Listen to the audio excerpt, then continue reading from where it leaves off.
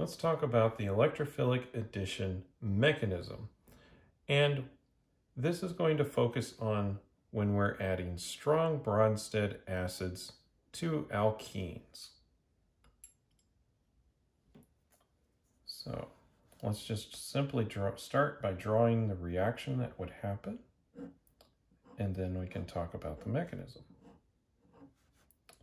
So we'll start off with cyclohexene, and we'll just add one of our favorite strong acids over this double bond.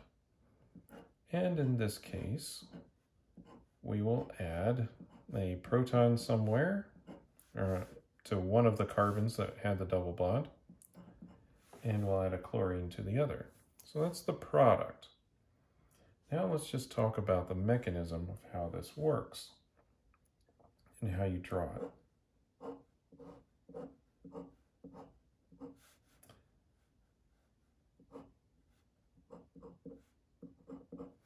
So we start off with this.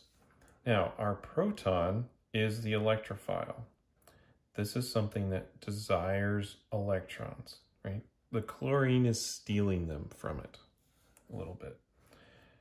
So this typically gets drawn just from the middle of the bond here because it's those pi electrons reacting. And we'll just have that go off and pick up the proton. And then we'll have the chloride leave. Now, this process is the slow step, the electrophilic addition. And the reason for that is we're making a high energy intermediate. So let's just look at the intermediate here and we'll be able to see. So we have added our proton and we just pick one, it's a symmetrical molecule. But you'll notice that now we have a carbocation. Now this is a secondary carbocation, but it's still a higher energy situation, intermediate, because we have a charged species. So the next step, coordination, is going to be rather quick. When our chloride that gets formed when the hydrogen breaks apart, the hydrogen chloride breaks apart, is going to just coordinate with that plus charge. That will form our product. It's really just a two-step mechanism with a carbocation intermediate. Now, these reactions tend to be energetically favorable because we've traded the breaking of a pi bond for the making of a sigma bond. Right? We've broken a sigma bond here, but we get another one back over here. We break a pi bond there, we get a sigma bond here. Remember how sigma bonds are typically stronger than pi bonds, and so this tends to be an energetically favored reaction. Hydrogen chlorides are not the only thing that could react, so let's look at this.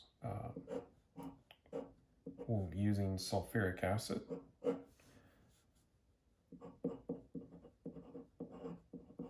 Let's just see what the product would be of this.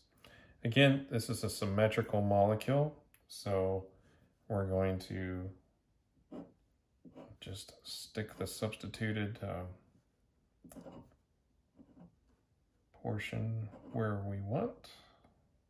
Of course, on one of the carbons that had the double bond. And we'll have the hydrogen sticking over on the other one. And we've added that to the double bond. Now, you may be looking at this and saying, I wonder if benzene reacts. It's got several double bonds in it. So let's just address that very quickly here.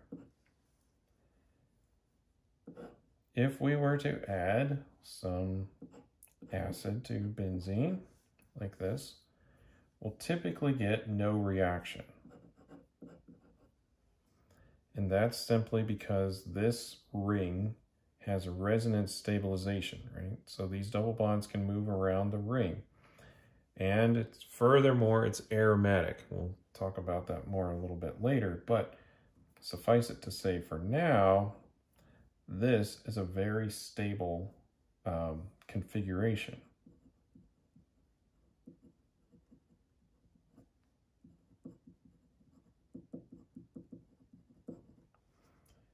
So in this situation, we're going to get no reaction. Now, we can have molecules that contain benzene rings, but still have a reaction. It just won't happen on the benzene ring.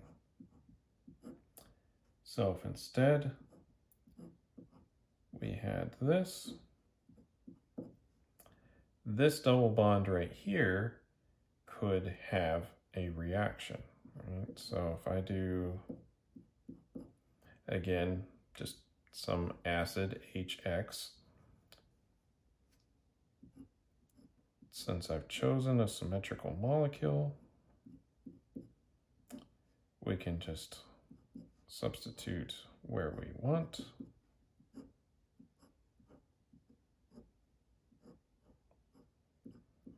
And this will leave the benzenes, or this aromatic ring, untouched, but it will substitute over this bond, even though this is part of the extended pi system here. So that's a little bit about the electrophilic mechanism when we're adding a strong Bronsted acid to an alkene.